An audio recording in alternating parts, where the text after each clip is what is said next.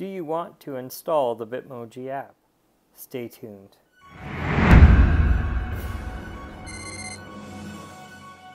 Welcome back to the channel. If this is your first time here and you're looking for technology tips, tricks, and tutorials, you've come to the right place. If you find this video helpful, subscribe. Today, I'm going to show you how to install the Bitmoji app on your iPhone. Let's jump over to my iPhone and get started. Open the App Store.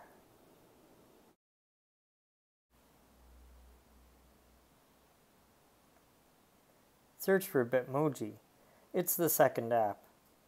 To download it, tap the little cloud. If this is the first time you're downloading it, you'll have to tap Get, and then use Touch ID or your App Store password to download the app. Wait for the download to finish. Once it's finished, tap Open. The app will launch. You'll want to log in with your Snapchat account if you have one. Tap Login with Snapchat, and then tap Login. Turn on Bitmoji updates and allow notifications.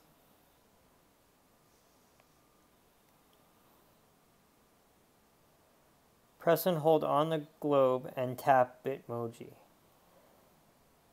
Then tap Open iMessage. iMessage will open automatically.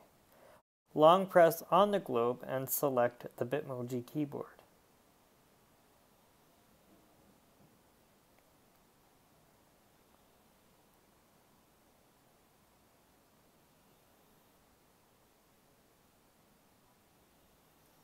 As you can see, the keyboard does not activate at first. This is because you need to grant the keyboard full access to use it on your phone.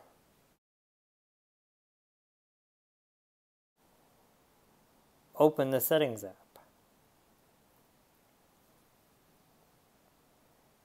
Tap General.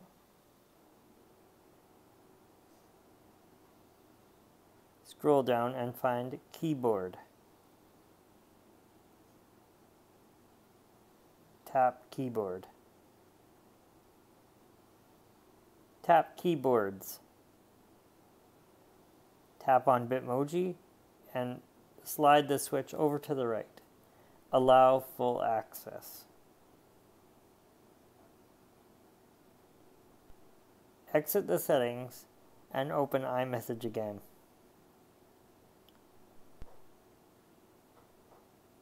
Now you have access to the Bitmoji keyboard. For more information on how to use the Bitmoji keyboard, check out the video in the YouTube card on screen now. Next to the search field, you'll see two gray faces. This is the Friendmoji feature. To use it, you have to be logged in through Snapchat.